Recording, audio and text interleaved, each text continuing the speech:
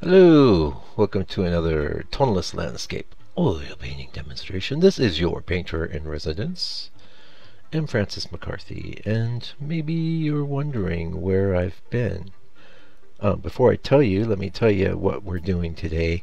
I did put up most of this painting process, oh my goodness, a while back. I was like, 2019, so I don't know when, but in there. And it's me doing an Inness painting, and I finished it up over our little, lockdown here in New Zealand, probably in March or so. And I've been meaning to put that little finish up. So what I thought I'd do instead was give you the entire original video sped up, and then the bit at the end, well, you'll see where I'm putting on the finishing touches, and then we'll just label this finish. So, where's Mike been? Well, I live in Northland, New Zealand, which is, very far from everywhere. Generally pretty temperate. We've had some wild weather and pretty much biblical proportion storms, and a lot of flooding in this town where I live, which is Whangarei in Northland, New Zealand. And my studio got flooded. I'd say, maybe a foot to a foot and a half of mud and water got in there. We lost a few paintings. Could have lost more. I mean, I'm still smiling or whatever, but I'll tell you one thing, and HA33, you're right about that MDF. I ain't painting on that no more.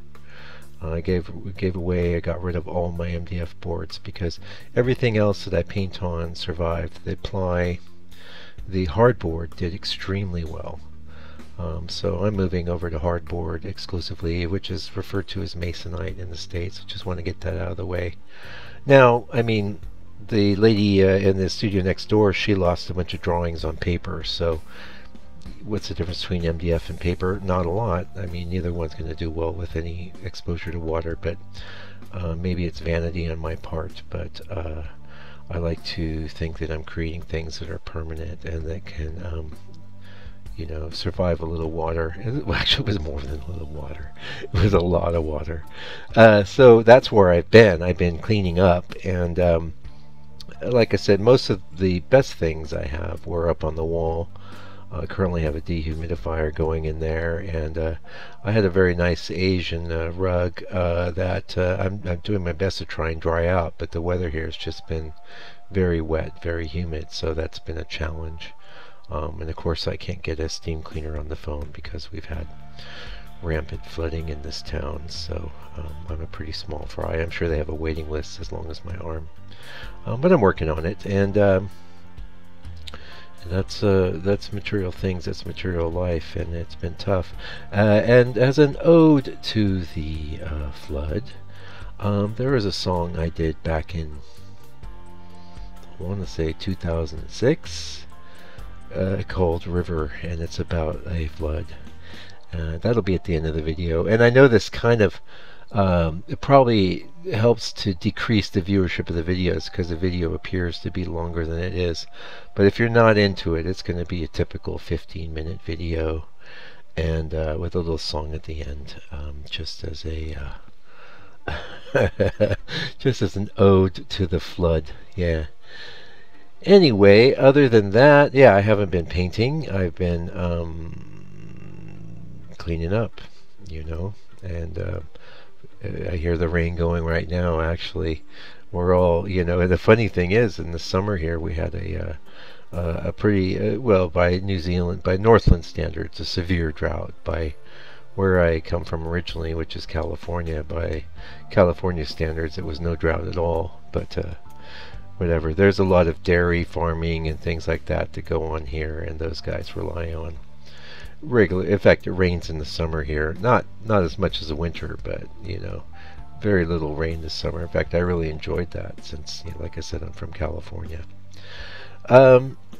So do I have? You like? Oh, that's great, slice of life, Mike. Well, yeah, it's an update slice of life video. I do have some insights for you though.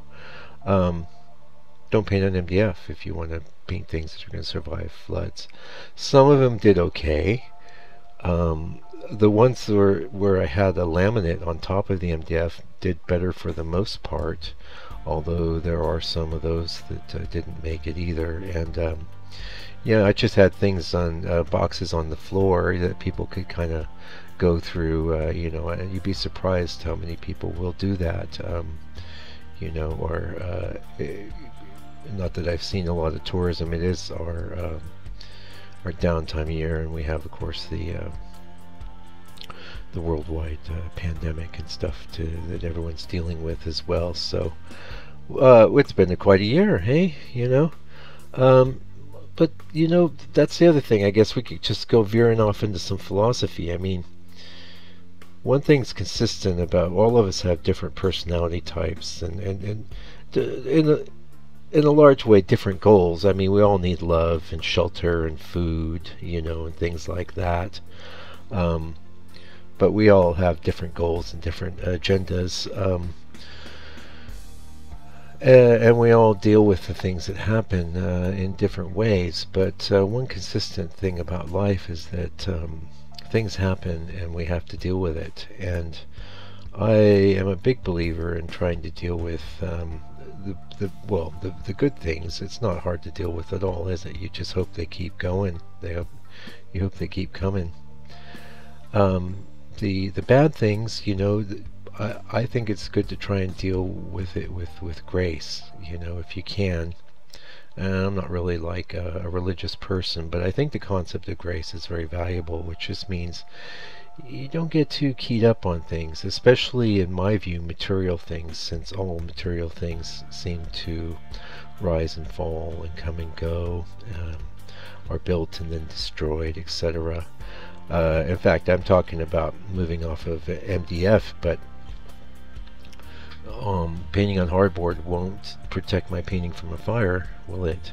So there really is no absolutely permanent substrate. That said, I'd heard the word, and like I say, HA33, I think you said you used to work in a place that made that stuff. It is actually very lovely to paint on. I really enjoy, but I had been making a shift towards hardboard for most of the last year.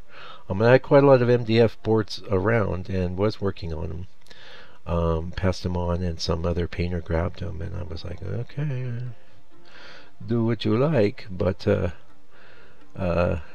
if you can paint on something a little more permanent. So the other thing that survived pretty well was most of my 5x7s are on ply, and that did great. The thing is, the ply is a pine, and now I can get marine ply with tougher boards, like there's a Fijian Kauri. It's fairly expensive, but it comes to me already pre-warped. So whereas like some of the hardboard might have subtle bow in one direction or the other, but that's not a big deal. It's just, it doesn't have all this inner tension like the ply does. And I think the ply is pretty much designed to be nailed onto something. It's not, at least the marine ply is not a great substrate. Well, it's pleasant to paint on, but I got out of the marine ply when I started shipping a lot of things around the world, because I didn't really want to ship somebody something that was sort of pre-warped. And the other the thing is too, you fasten it into a frame, it doesn't even matter. But a lot of things I was shipping at that time weren't framed.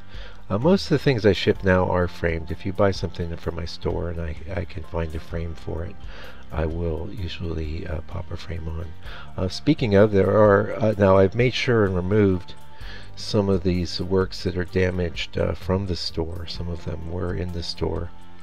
A couple look like they have stabilized and they're going to be fine, and I might be popping those back. But my store does have a lot of new things in it, and prior to this disaster, I was planning on doing some photography and getting even more things in there, and that is on the agenda over the next few weeks. So if you haven't been to my site, tip on over there, Landscape Painter Co. NZ, and that would be a great time to buy a painting. But don't feel like you got to, because I appreciate you just actually. Here we are. We're probably 10 minutes in, so most of the fly by night. It's not fly by. Oh, fair weather. Most of the fair weather viewers have already bailed. So yeah, and there's some pretty awesome paintings in there. I was just going through there the other day, just making sure that I didn't have anything there that was damaged. And what I'm going to do with some of these damaged paintings, I'm not sure. There's actually been some supporters of the channel that they're damaged, but they still look decent. I just not at a level where I would want to sell them and have somebody receive it and say, well, I don't particularly care for this imperfection. And it could be me. I'm a bit of a perfectionist, but I'm probably going to disperse some of those to friends and friends of the channel possibly as well. There's a few people that have been very generous with donations and other types of support, and I like buying paintings and things, and I was thinking, well, that might be a good thing to do, because they're still pretty beautiful. They're just not absolutely perfect, so we'll see. Anyway, there is no permanent substrate. There is nothing permanent in life, and as a matter of fact, I mean, I think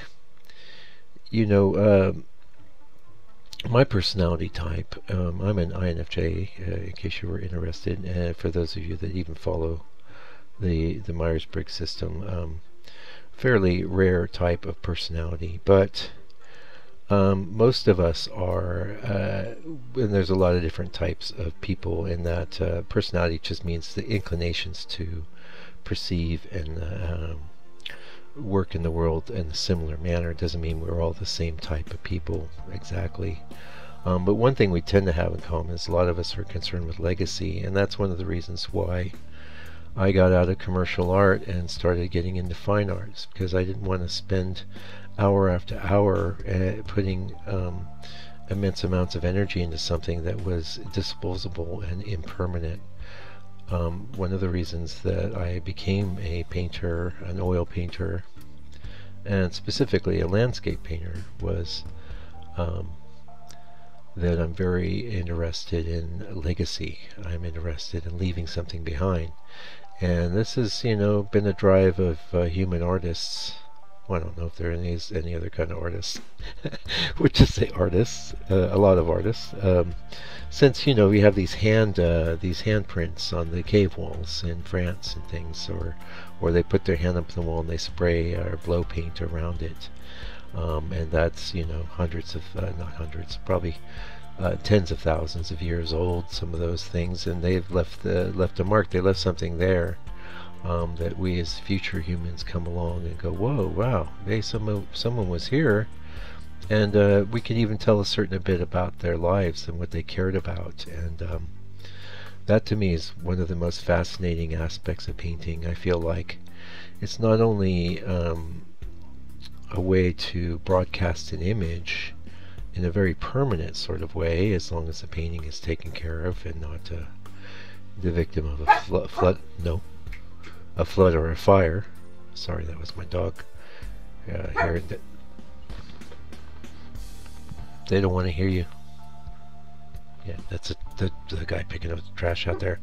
Oh, anyway, diatribe. I've got to wind it up because the video's over. And after this will be my song about the river and how we love the river, but we don't want it to come up to the door. So until I come back with another video, which hopefully will be real soon, please take good care and stay out of trouble.